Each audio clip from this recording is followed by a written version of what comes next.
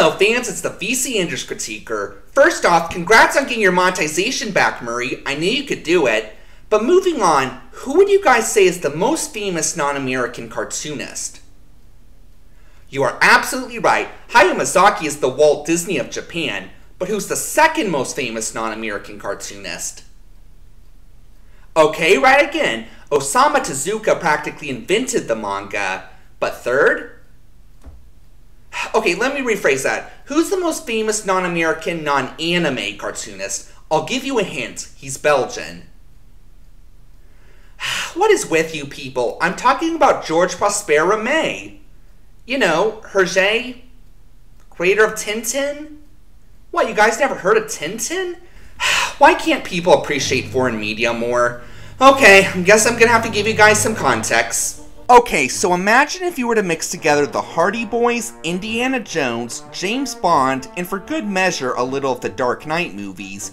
Make it animated in a style reminiscent of Babar and the Nickelodeon version of Doug, and I think that's the best way to describe what Tintin was. The original comic book by Herge revolved around a 20-something-year-old journalist named, well, Tintin, who is usually just minding his own business, but somehow or another gets involved in espionage, drug smugglings, political plots, kill all opponents' treasure hunts, and even an alien invasion once. Well, not so much an invasion as... well, we'll get to that later. And about halfway through the series, he's joined by his new best friend and eventual housemate, Captain Haddock, a somewhat cranky and drunk, but mostly loyal and good-hearted sea captain. And always there for the two is the absent-minded but insanely smart Professor Calculus, the two dim-witted detectives Thompson and Thompson, who really do have the best of intentions, but I think Ned Flanders put it best. The last case you got to the bottom of was a case of Malabars! And of course, his loyal dog Snowy, who honestly is more level-headed than Calculus or the detectives combined, and together, the multitude of disturbingly cold-blooded villains they come across don't stand a chance, not even Tintin's archenemy Rastapopoulos. The comics have had its share of adaptations over the years, most recently from Steven Spielberg, but arguably the best known version was the early 90s series from Nelvana, which is hands down the most faithful to the comics, both story-wise and by keeping the more adult content of the comics. Okay, they toned down the drinking, smoking, gun violence, and amount of deaths a bit, but not nearly as much as you'd think. Guess it was one of the perks of being an HBO series. But which episodes are the best? Which not only captured the spirit of Herge's work best, but also were just the most engaging? Well, let me share with you what I think. These are the top 10 episodes of the Nelvana Tintin series. Admit it, you knew that awful pun was coming.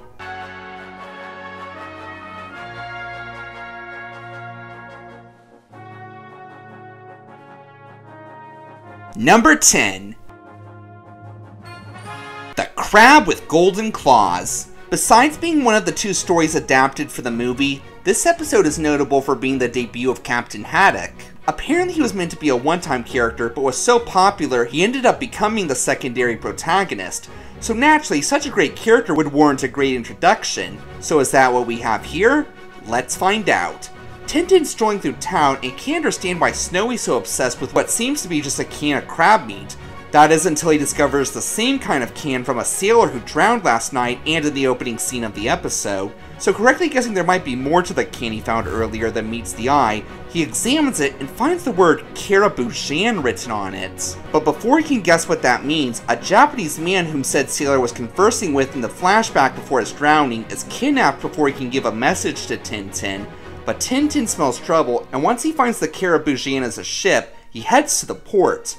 And Tintin finds that there's a drug smuggling going on led by an enemy of his named Alan, whom Tintin had foiled another drug smuggling of that we'll talk about later. So they take him prisoner, but Tintin escapes and meets Haddock, whom Alan's been intoxicating so he can take helm of the ship with the drug operation.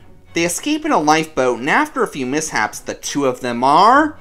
on the road to Morocco, where the drug lord behind this operation resides. So to answer the question, is this episode a worthy introduction to one of the series' most popular characters? And for the most part, yes, it certainly is. For instance, this is one of the few episodes where Haddock's alcoholism for the comics is portrayed full on. Well, almost.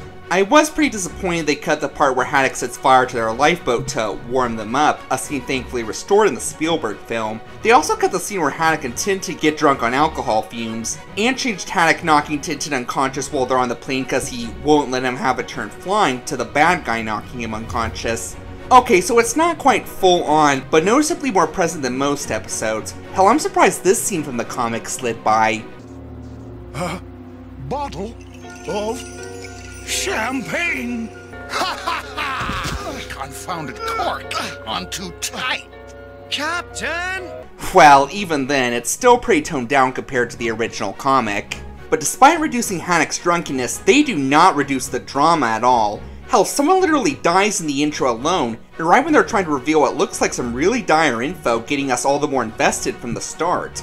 For the record, the drowned dude was a Caraboudjan sailor who had a change of heart and was going to tattle on the crew to this Japanese policeman before the gang stepped in. And even throughout the episode, there's such exciting sequences, like the scene where they're being shot in their lifeboat by one of the sailors sent to gun them down the ship's seaplane, them taking control of said plane and barely surviving flying it through a storm, Haddock's withdrawal/desert madness, and the villains pretending their ship was lost at sea and changing the name on it so the authorities won't find this Caraboudjan that Tintin and Haddock reported had drug smugglers on it. Speaking of the villains, this is the only episode where Alan is the main antagonist.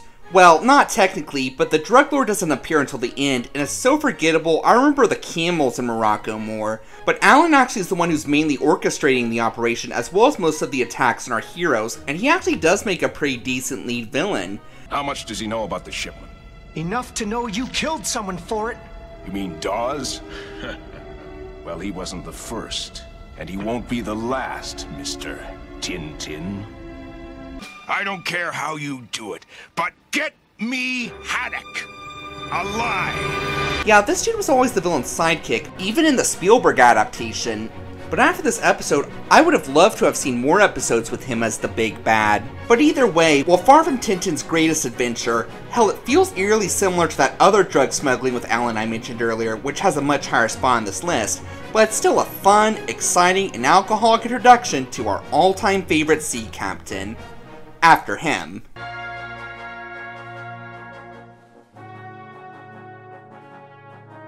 Number 9.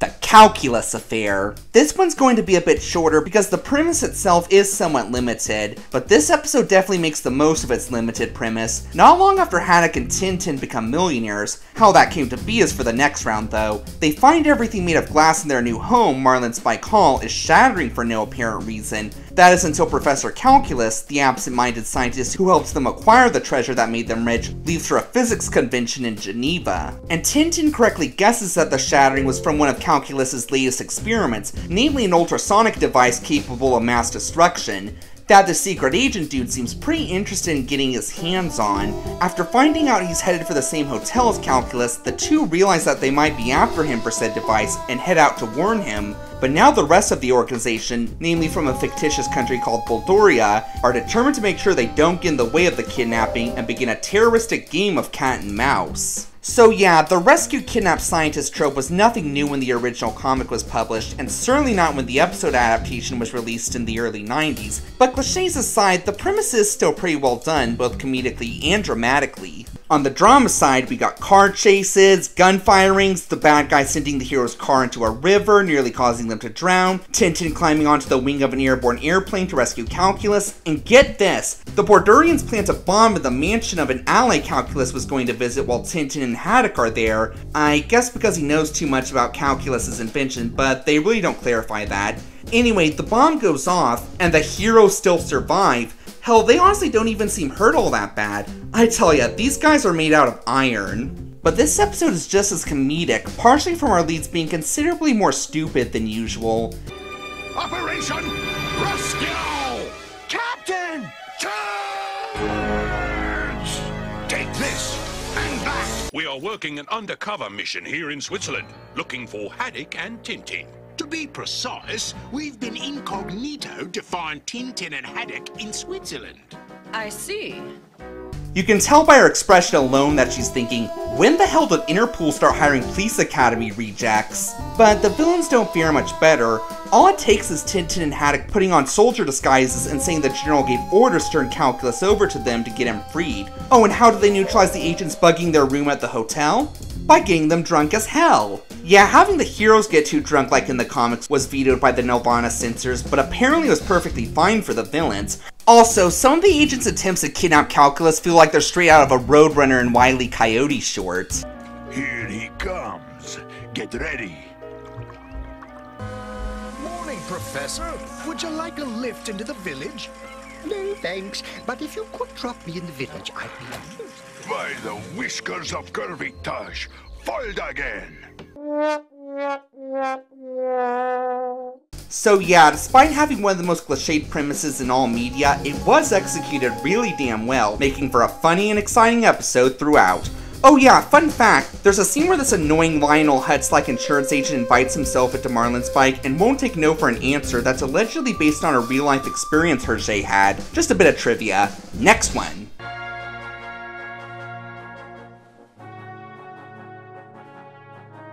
Number 8. The Secret of the Unicorn. This story is notable for two things. One, being the other of the two original Tintin stories to be the basis for the 2011 film, and two, do you notice how in media, whenever a character does come across wealth or treasure, they almost always lose it by the end of the episode to maintain the status quo? Well, Herge said, to hell with the status quo, if my protagonists get rich, I want them to stay that way. How rare and cool is that? Well, okay, it wasn't technically until the next installment, Red Rackham's Treasure, that they actually get rich and inherit Haddock's ancestral home, but despite introducing Calculus, that one wasn't quite good enough to make the list. So let's talk about the episode that led to that less exciting installment. Tintin's at the flea market one day and buys a cool model ship called the Unicorn as a gift for Haddock. These two guys called Saccharin and Barnaby also seem to really want the ship, and each offer Tintin quite a bit for it. But Tintin makes it clear that the ship is not for sale. But then when his ship is stolen and placed ransacked shortly after, he starts to wonder if maybe there's something more to this ship than meets the eye. And after consulting with Haddock, he finds that there is. It's actually a model ship of the very ship a captain's great-grandfather, a respected sea captain called Sir Francis Haddock. Apparently Sir Francis had a run-in with a notoriously wicked pirate called Red Rackham, who hijacked said ship, killed his entire crew, but made the mistake of waiting till morning to kill the captain because Bond villain stupidity. So Sir Francis is able to get away, and after a pretty badass swashbuckle, sends the scurvy dog to Davy Jones' locker, as well as the rest of the pirate crew when he blows up and sinks the ship with them all on it. Once rescued after 2 years as a castaway, he decided to tell his 3 sons about the treasure in an Indiana Jones / National Treasure-like fashion, namely build 3 models of his sunken ship, the Unicorn, and put part of a treasure map to the location of the sunken ship and the booty in each of the 3 masts. And once Tintin and Haddock realize they have one mast and that Saccharin dude has the other, the 2 BFFs decide it's time for an Indiana Jones-style treasure hunt. Only thing is, the owners of the 3rd ship aren't quite as amicable. So yeah, I can definitely see why this was chosen by Spielberg as one of the 2 stories to adapt for the movie. I mean, if your main characters get rich and stay that way in the series, then an exciting adventure for how that's maintained is warranted, and that's mostly what we have here. One is its captivating mystery and effective use of red herrings. I love how the episode throws us off by making Saccharin seem so obviously like the culprit who steals Tintin's ship, since he seemed noticeably more obsessed with it than Barnaby, even stalking Tintin at his house, and, let's be honest, looks a lot more like your stereotypical cartoon villain. But then nope, he's just a harmless ship collector, and Barnaby turns out to be the one who stole it, and also ransacked his place. Nice way to throw us off, Herge. And of course, there's the flashback story Haddock tells us about Sir Francis. It takes almost half of the first part of the story, but that doesn't matter because it's literally that good. It's action-packed, rush-inducing, and has some of the best over-the-top adventure recapping since Mickey as the brave little tailor. I'm getting angry, Red Rackham. Ah, I've got ya now. Captain!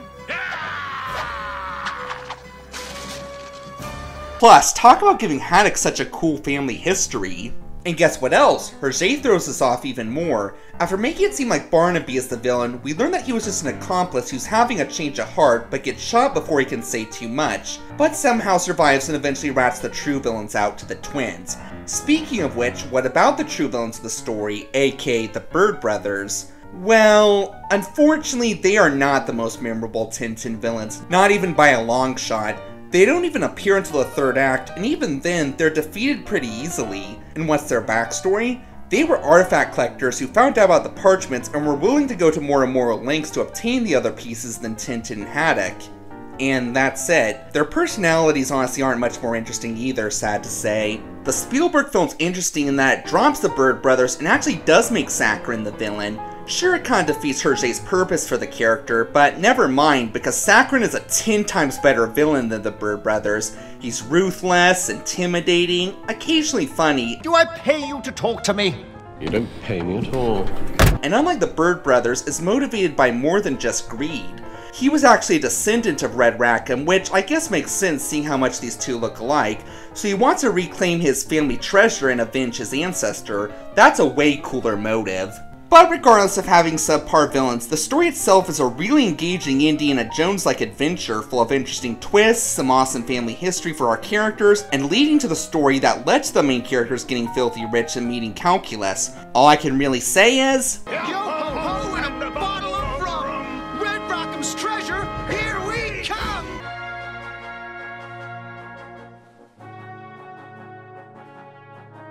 Number 7.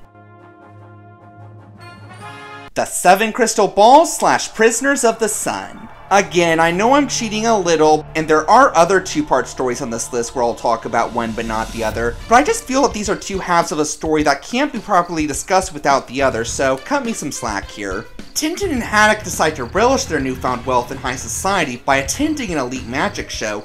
One of the acts is an old friend of theirs, General Alcazar, who's moonlighting with his new friend Rupak. It's a pretty fun night, until a psychic tells a member of the audience that her husband's doomed to fall into a deadly illness that no one ever recovers from, and sure enough, said lady gets a message that her husband has come down with a deadly illness that no one ever recovers from. It turns out he was one of 7 archaeologists who had recently returned from an expedition where they desecrated the tomb of an Incan emperor and took his corpse as well as an ancient text back to Europe with them. And once translated, said text was basically a prediction of this happening, and that they'd have an inescapable divine curse fall upon them. Haddock's not convinced, but one by one, the remaining explorers fall into a coma, each by a broken window with some shattered crystal glass beside it. And despite the best efforts of Tintin, Haddock, and the authorities to keep the remaining members from suffering the same fate, the prophecy is eventually fulfilled, with each member falling victim to the strange shattered glass, eventually finishing with Calculus's old friend, though they did kind of bring it upon themselves trying Thompson and Thompson as their bodyguards. Who's guarding his window? I am, of course. Then what are you doing out here? Great Scott! And when Calculus disappears after trying on the bracelet of said emperor, the two manage to track the kidnappers on a ship to Peru, and their journey to follow them and rescue Calculus is what makes part 2. So each part of the story is really engaging, just not quite in the same way. The 7 Crystal Balls is more of a horror mystery. The scenes where each archaeologist falls victim to the curse are really intense, and you're dying to know what the hell is causing this. Is it really an ancient curse, or is it all just a ruse? Though the fact that one of the crystal balls literally falls down the chimney of the final victim and reclaims the corpse of the Emperor hints that it's the former. Either way, as much as you're hoping Tintin can save them, you know deep down they're all going to be claimed. Plus, there's some pretty effed up imagery to go with it. Now.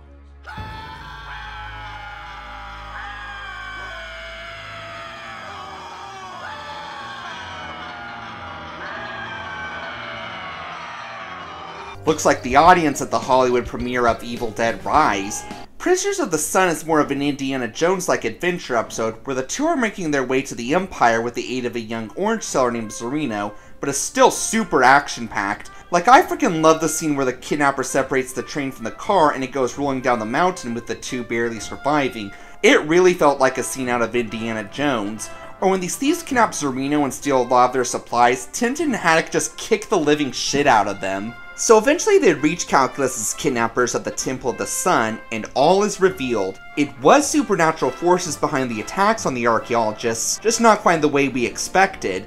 we learn that Alcazar's new stage partner was actually the tribe's witch doctor and followed them to Europe to inflict the supernatural payback on them for their sacrilege. I have to admit, I did not see that coming. I suspected it was the spirit of the Emperor, and I know you all did too. Don't you dare bullshit me. And they kidnapped Calculus for his sacrilege of wearing the Emperor's bracelet, and thus he, Tintin, and Haddock will be executed. Though to be nice, they'll let them pick the date and time. Oh, how will they ever get out of this one? Easy. Tintin chooses the day and time a solar eclipse is forecasted so he can pretend that the sun god is on his side and doesn't want them to be hurt. The tribe's fooled, and per his terms for bringing the sun back, let them go and lift the curse on the archaeologists. Herge, we did not deserve your extremely clever and creative writing. Zorino chooses to stay with the tribe, and all's well that ends well. Really fantastic episode. Didn't change the course of the series or provide any deep character explorations. It was just a really exciting mystery / horror / adventure episode. Oh yeah, and also has the twins feeling pretty epically trying to track Calculus on their own. How peculiar. Yes, quite.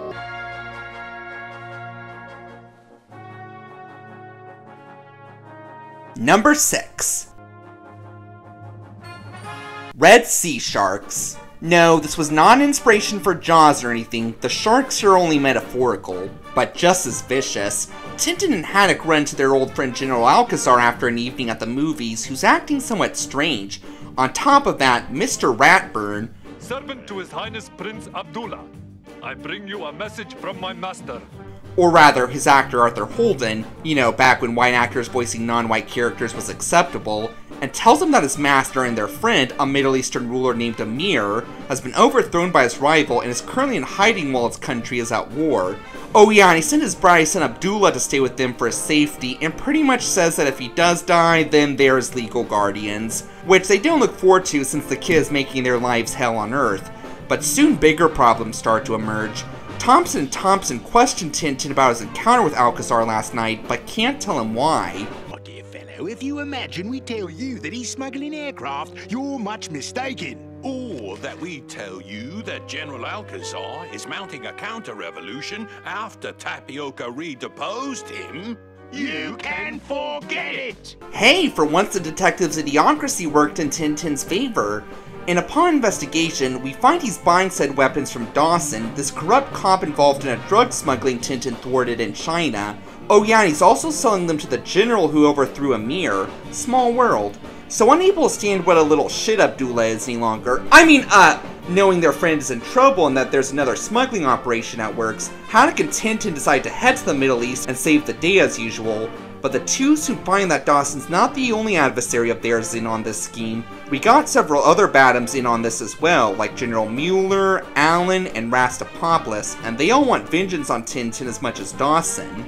So yeah, this episode is kind of that all the main villains team up story, which I'm sure you know is kind of hit or miss in media, especially in cartoons. And here it's done reasonably well. On the negative side, the plot is a little hard to follow. Hell, it took me a few rewatches to fully understand the plot and each villain's involvement with such. And yeah, I can see kids having a bit of difficulty following this one too. But once you do get the gist of it, it's a pretty ballsy and action-packed episode throughout. Yeah, it's clear that all of Tintin's foes want to inflict some pretty bodily harm on this redhead for all the shit he's caused them with their previous schemes. We have Dawson planting a bomb on Tintin's plane, which they only survived because one of the plane wings happened to catch fire, forcing them to crash land and evacuate before the explosion went off. We got Mueller and his force chasing our heroes with aircraft and machine guns, and thankfully his gunsmen are as dumb as Thompson and Thompson. Andreos, you'll be court-martialed, dismissed, reduced to ranks, and have you shot! And yeah, let's talk about Rastapopoulos, currently posing as a free-loving millionaire named the Marquis de Gorgonzola. This dude is easily the most cold-blooded villain in the entire Tintin franchise.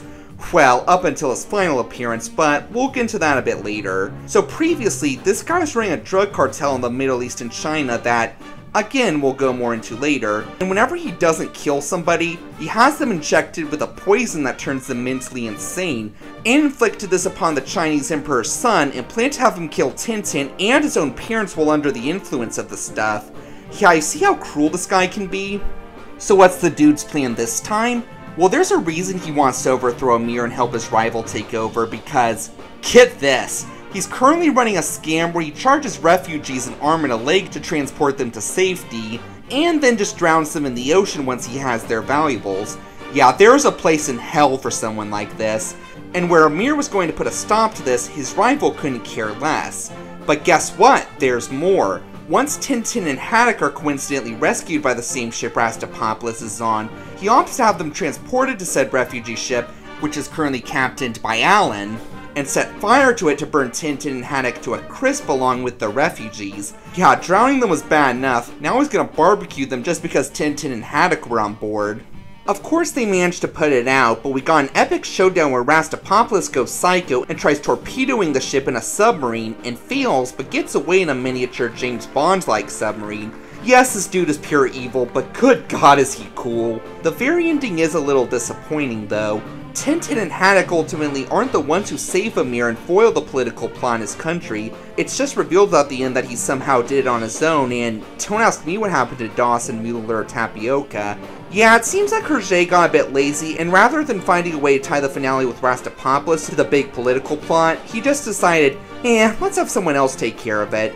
But that's a very minor issue in what's otherwise a very exciting and action-packed collaboration of the majority of Tintin's arch-enemies, and ultimately shows that not even working together can they stop this 20-something-year-old reporter turned millionaire from saving the day.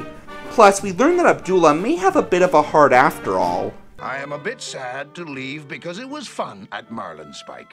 Isn't that sweet? You know, he wasn't such a bad kid after... Blue blistering barnacle! Yeah, and monkeys might fly out of my butt.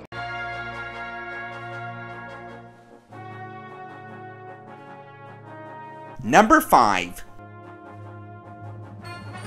Tintin in America. Herge did indeed take our heroic redhead to many places across the world, but only once did he ever bring him here to the land of the free and the home of the brave. Scotland! No, America. Yeah, you tell her, Rocky. Specifically to do an expose on the severe crime wave that's hit 1930 Chicago, but he's having a bit of writer's block. But soon more problems emerge as Al Capone, fearing Tintin's expose will drive potential victims away from coming to Chicago, orders his second-in-command, Smiles, to take care of the kid. But when every attempt he makes fails miserably, and Tintin's able to put Smiles and half of Capone's gang behind bars in less than a week, Capone decides it's time to take matters into his own hands. Okay, so first of all, Tintin goes up against the most famous gangster in all history and beats the living crap out of him. Well, I'm speaking metaphorically, but still, how awesome is that? Not to mention, it's also pretty cool to see him go up against a real-life bad guy from history. But what's really ironic about this episode is, despite featuring a real-life criminal in a somewhat down-to-earth scenario, these gangsters feel a lot more like James Bond villains. I admit that I'm not a huge Chicago gangster expert, but I'm pretty sure they didn't have cars that imprisoned its passengers, trapdoors that lead into pits with knockout gas, and especially not two doors, one leading to safety and the other to death. Yes, it's a bit silly, but does anyone really give a shit? It's fun seeing Al Capone operating like Dr. Evil. But silliness aside, this episode can be pretty dark too. Aside from having some of the show's most explicit gun violence, Capone and his thugs are every bit as cold-blooded as their real-life counterparts. Just make sure you don't miss. I never miss, Mr. Smiles.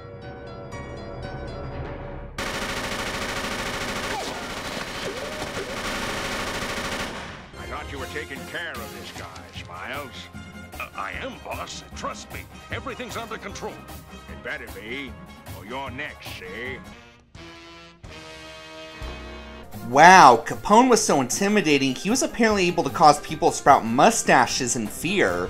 Plus, there are a few times when they actually come the closest any villain has ever come to finishing off Tintin, especially when they kidnap Snowy. But Tintin really deserves credit for how much of a badass he can be against these monsters. I'll make it worth your while, Mr. Tintin. Say $200,000? Of course, if you decide not to accept my offer, then I'll be forced to make you leave in a less pleasant way. I don't like bribes or threats, Mr. Smiles.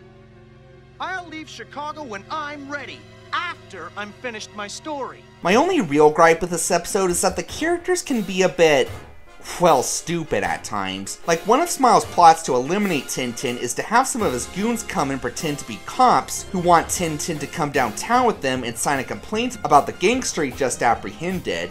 And yeah, they're about as genuine of cops as they probably sound. Not even when they reach the police headquarters does Tintin wise up. Not till it's too late anyway. But the gangsters aren't always the sharpest knives in the drawer either. I mean, seriously, a truck loaded with millions of dollars with no police escort doesn't sound even a wee bit suspicious. But these moments are relatively small and don't detract on the whole from how awesome it is to see Tintin go up against America's most notorious gangster and have Herge go Quentin Tarantino by defying history and having Tintin defeat this dude once and for all.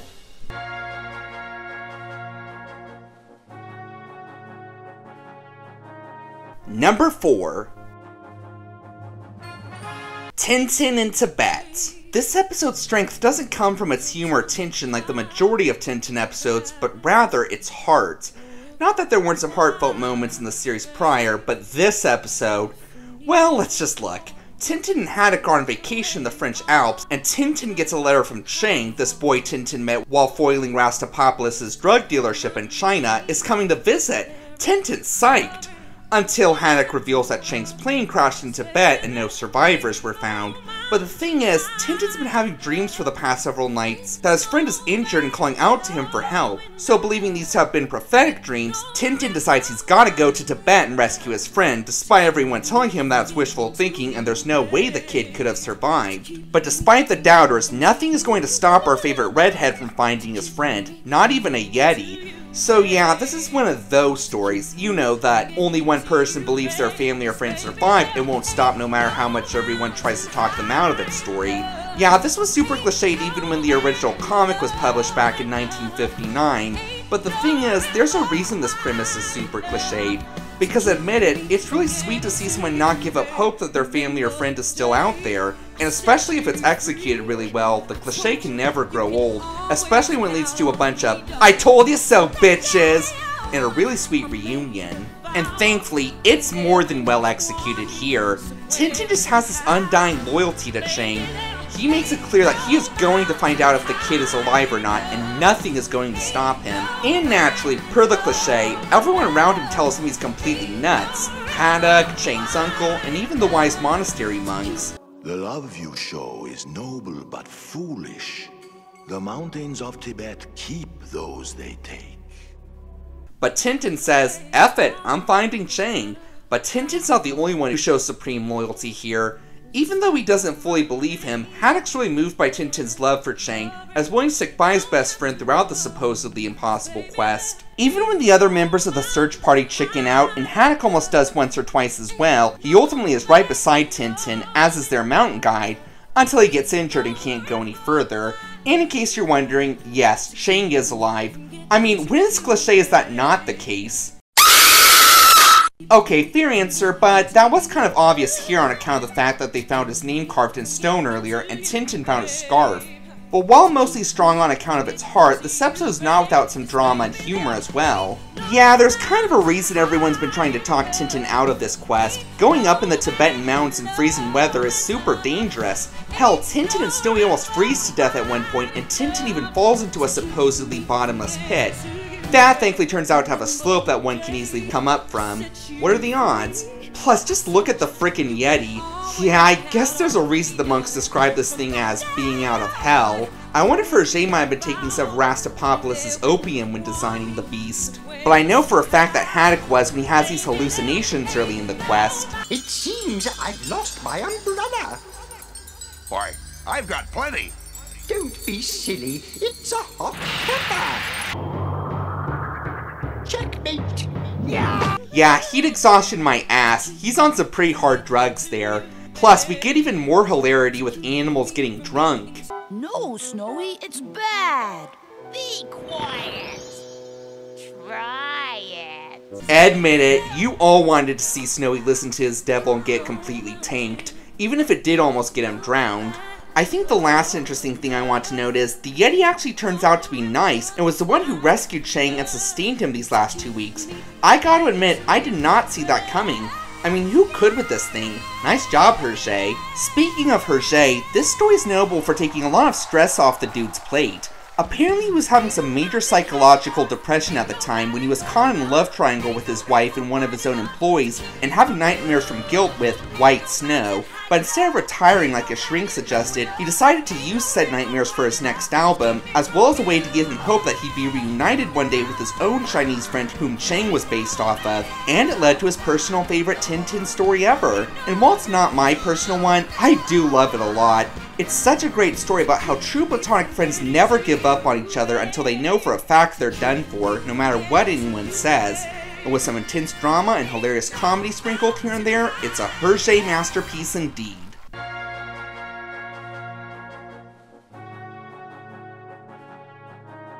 Number 3.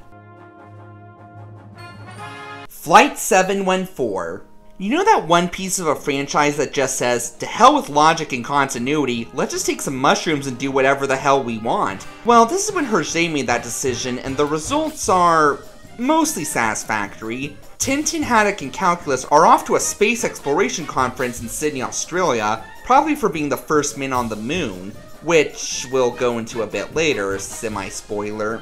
Anyway, they meet this obsessive-compulsive millionaire named Laszlo Karatas, who takes a liking to the gang, and since he happens to be heading to said conference as well, invites them to ride with him on his luxury private plane to the event, which happens to be piloted by an old friend of the gang, Scud. But Tintin's growing suspicious since most of the original crew had accidents the previous day and were replaced by some pretty shady-looking folks, and Karatas' valet is also acting pretty suspicious. And big shock, they lock up the passengers and the only good pilot on board and reroute the plane to an uncharted island that's the new base of the dreaded Rastapopoulos, who plots to use a truth serum to get Karatas' bank information, only to learn that they may not be quite alone on this island. So yeah, this is hands down the craziest installment of the franchise. Let's first talk about its very interesting portrayal of some of the franchise's most intimidating villains. Rastapopoulos goes from almost making Hannibal Lecter look nice to the bad guy of an Animaniacs episode. Loudmouthed, hot-headed, dumb as bricks, prone to constant slapstick torture, and even dressing like an over-the-top cowgirl, it's pretty clear his days as the franchise's most heinous villain were pretty well behind him, especially when he ends up getting injected with the truth serum himself. Don't cry. You couldn't possibly be as bad as me. What are you talking about? I'm badder than you. Or not am too. Or not am too. Tell him, Cruelspell. Tell him I'm the baddest. He's the... Tell him how I was going to shoot you after I got the account number. He was... What? Tintin, you know me. Tell him I'm the baddest. Or not.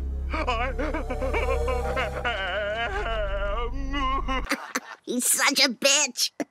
Alan, another one of the series' most cold-blooded villains, is pretty much the "sure boss, whatever you say" lackey here. Kind of like how he was portraying the Spielberg film, come to think of it. On the one hand, you may find this a total jump the shark moment for the series like a lot of critics did at the time, but here's the thing, this was intentional on Herge's part. Apparently Herge was starting to grow bored with the series, but it was too profitable to throw the towel in just yet. So once he realized how ridiculous his choice of outfit was for Rastapopoulos, this was when he decided to just go with it and make the story that one bizarre weird episode with pathetic villains and some interesting sci-fi, well, one thing at a time. And I honestly can't get too mad at this because it's super funny. It's like South Park's Osama bin Laden wears farty pants. They turn a horrible, inhuman bastard whose crimes are an abomination into the biggest imbecile imaginable. Unfortunately, the third act is when the story starts to get a bit disappointing. The millionaire Karatas is admittedly pretty funny for the most part. The account number. 21035. Finally. Yep. From my eldest sister's handbag. $210.35. Oh, she never suspected me for one moment. But eventually he gets so annoying that even Calculus can't stand him. Who's the baddest now? I'm the baddest, I'm the baddest, I am. Help me. He was going to kill me. I'm the baddest, I am. Shut up! Shut up! Shut up! Shut up! And now for the finale. The gang eventually finds a German accent alien who claims to be a field researcher of Earth to his own planet for thousands of years, kind of like Pleakley and Lilo and Stitch. Anyway, he rescues the gang when the island volcano erupts, but says that human life isn't ready to know of aliens yet, and pulls a Men in Black on them. Besides, that sort of nonsense would never affect us. Affect us. I have mixed feelings about this finale. On the one hand, the ending perfectly fits the bizarre nature of the story. Plus, I think this was the start of the erase all memory of aliens trope. Don't know for a fact though. But I do think Herge could have tied the aliens' relevance to the story better. Other than telepathically communicating with Tintin a few times to lead him to safety, the Martian subplot comes completely out of nowhere and has really nothing to do with the story overall. I don't know, maybe I'm being a little too nitpicky, and maybe Herge did that on purpose to give it a random feel, but I still feel it would have been neat to learn more about the alien ambassador and their planet. So yeah, this episode has some flaws, but the good largely outshines the bad. It gave Rastapopoulos the mocking he so rightly deserved, not to mention had him abducted by the aliens at the end, ending his threat once and for all, and ends with a somewhat forced but still delightfully bizarre alien rescue and memory erasure, thus concluding an adventure that only our friend Snowy will remember to tell. If only he could speak.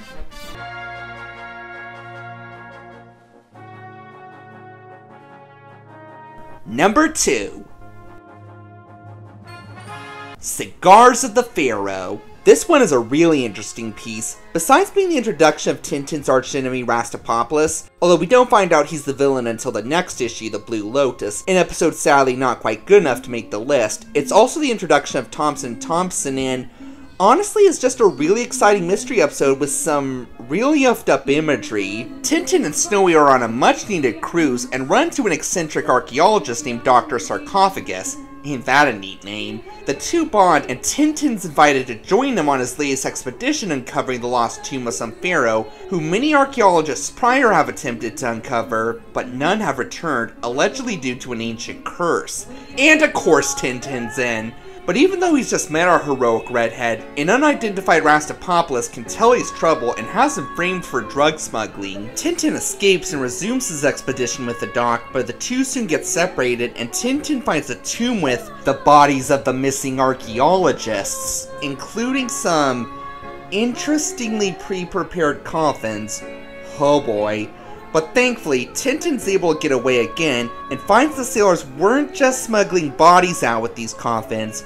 Yeah, it's those drugs we've seen constantly thus far. This was when they first appeared, but the gang knows Tintin's onto them and are determined to stop him at any cost, all while the detectives are still hot on his tail thinking he's the ringleader. So what's this episode's strength? Well, for starters, it's easily one of the most complex narratives in the Tintin franchise and gives us a pretty good Scooby-Doo-like mystery. But before we get into that, let's talk about how it's probably the most dark and disturbing piece of the franchise. Again, we see the bodies of the archaeologists whom the gang had killed before they could uncover the operation, and if that's not disturbing enough, just look at the side effects of the knockout gas the gang plants. No!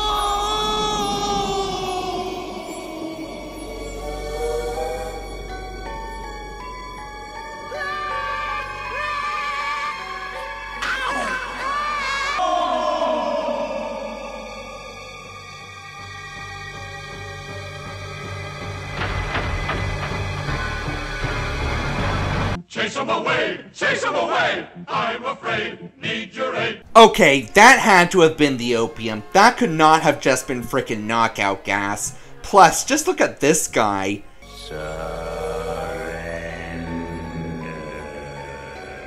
Yeah, sweet dreams, kids. And just for the cherry on top, look at the outfits of these cult members. It's like if the Ku Klux Klan became devil worshippers. But are neither of these outfits nor the fact that these are drug dealers enough for you?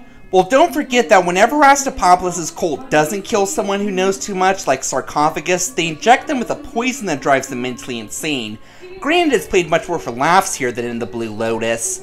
I'm Pharaoh Ramses II, ruler of all the Nile. I am the Lizard Queen! But it's still pretty freaking disturbing. But thankfully, the disturbing content does make the story all the more engaging. And as for the mystery of the operation and its members, it's done fairly well. Some members are painfully obvious, like Alan and the crazy hypnotic SOB, but others, not so much. Like, Tintin runs into this house mostly full of old people who seem like they wouldn't hurt a fly, and even tell Tintin where he can get sarcophagus mental help, writing a note to give to the doctor, which says to apprehend Tintin as the insane one. I honestly did not see that coming. They honestly seemed completely genuine. I also didn't suspect the gunman who wanted Tintin executed at dawn for spying. Anyway, I think the last interesting thing to note here is the detectives. Being one of the earlier works where Herge was still finding these characters, Thompson and Thompson are noticeably smarter here than they would later be. Well, for the most part anyway. For one, they're able to track the cruise ship Tintin's on to arrest him when they think he's a drug dealer, and later, when Tintin's set to be executed at dawn, they disguise themselves as Arabian gals there to spring him out, so they can deal with him legally themselves. Again, I did not see that coming at all, because that's something that would be way beyond the level of competency these two would later show. And get this, they rescue Tintin for a change instead of the other way around.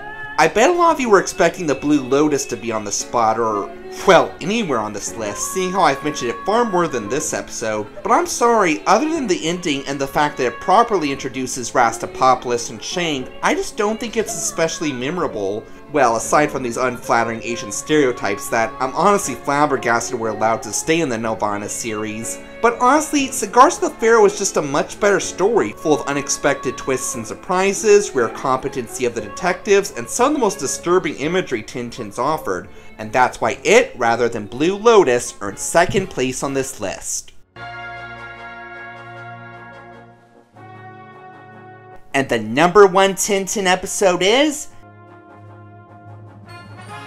Explorers on the Moon. Remember how Neil Armstrong was the first man on the moon? Well, not in the Herge universe. Here that honor goes to his iconic character in what's easily his biggest adventure ever. Not just because it's a literal out-of-this-world one, but just about every minute there's something exciting, intense, surprising, completely insane, or all of the above happening, and that makes it such an engaging episode from start to finish. So what's the story? Tintin, Snowy, Haddock, Calculus, and Calculus's new colleague Wolf are set to make the first voyage to the moon. How they got chosen for said honor is another story though, that wasn't quite good enough to make the list unfortunately. But once they're in orbit, they find Thompson and Thompson are on board. You just told us the launching was scheduled for 1:34 p.m., right? A.M., not P.M. A.M. Oh yeah, and the rocket was only equipped with enough oxygen for 4 people and a dog, not 6, so they gotta figure something out quick. See what I mean? Just in the beginning alone, the story's taking a pretty dark turn, but that's just the start. We got the twins accidentally turning off the artificial gravity, Haddock getting intoxicated and deciding to abandon the rocket and go back to Earth, with Tintin having to rescue him and bring him back to his senses. Come back! Not on your life! Look! Home! I'm going home! You know, it really sucks that they toned down Haddock's alcoholism in the series, because it's pretty freaking hilarious, isn't it? Oh, did I mention this is happening all while they're headed for an asteroid that they'll be drawn into if they don't rescue Haddock and get the rocket out of the way in time? And they eventually have to take evasive action while Haddock and Tintin are still outside the rocket, with the two hanging on for dear life. Oh yeah, and right after that, the detectives get into some of Calculus's chemicals that have some very interesting effects on their hair growth. And keep in mind, all this happens before they reach the moon. Once they land, things get even crazier. Okay, from here on out, there are some massive spoilers ahead. So if you continue watching, don't you dare say I didn't warn you about what's coming up next. So it turns out the detectives weren't the only stowaways on board. It turns out that Jorgen... My knuckles, you will buckles, like a chicken you will flaxels, No, not that Jorgen. This is Colonel Boris Jorgen, an old enemy of Tintin's. And apparently, Wolf's been in league with him all along, and the two are planning to fly the rocket back to Jorgen's home country of Soldovia and leave the others on the moon to die, since again, there's not enough oxygen for all of them. But thankfully, Tintin's able to thwart them as usual, and Wolf gets a chance to explain himself. Apparently, he was an addicted gambler in severe debt, and Jorgen offered to cover his broke ass if he told him about the secret project he was working on. So he did, but then Jorgen blackmailed him into smuggling him on board the rocket with the threat of exposing his gambling addiction to the public, but promised he wouldn't hurt anyone. And he believed him. The others naturally don't think that's a good excuse, but since they'd be no better than them if they left them on the moon to die, they let them come along. And just listen to how Jorgen escapes. You have two brilliant colleagues behind those mustaches. They wanted to change our ropes for handcuffs. You are so goddamn stupid, it's unbelievable. Sorry, detectives, but he's absolutely right. You guys couldn't even be meter maids. But thankfully, Jorgen gets shot in a scuffle with Wolf, and right when their oxygen is starting to run out. And then we get one of my favorite moments in all of Tintin. So later, Wolf sneaks out, seemingly to do more harm right under Thompson's huge nose. I think there's another cylinder of oxygen down there. Oh, good. I had to ask, you see. The captain told me to give him details of every single move you made. Are you guys sure you didn't cheat your way through the police academy? But then... By the time you read this, I shall have left the rocket. I hope you'll have enough oxygen to reach Earth alive. Wolf, he cut the wires so that the engines wouldn't stop when he opened the doors. He jumped into space to save our lives. Did you find the scoundrel? If you ever say a disrespectful remark about Wolf again, I'll send you into space to join him. Got it? All I can really say to one of the deepest moments in the whole Tintin series is... wow. And honestly, this doesn't feel forced at all. Wolf clearly showed guilt for his actions throughout the episode, so it's believable his guilt would lead him to such a selfless sacrifice. See what I mean? Hasn't this been an amazing episode or what? And it's all topped off with the gang being to the very last of their oxygen when they're just 20 minutes away from Earth and everyone but Tintin passing out. In the last few minutes where he tries to set the rocket to autopilot while barely conscious before passing out himself is some really intense shit. You know they're gonna be okay, but the drama's as intense as the destruction of Alderaan here. And thankfully, they just barely make it back to Earth alive, and with some medical oxygen, they're okay. By now, I highly doubt that Spielberg's Tintin 2 is ever going to come into fruition, but if it ever does, I really hope that this is the story they choose to adapt. Tintin may have had many awesome adventures on Earth, but Herge saved the most exciting, action-packed, and emotional one for Out of This World. If there's one thing I learned from all this, man's proper place is on the Earth.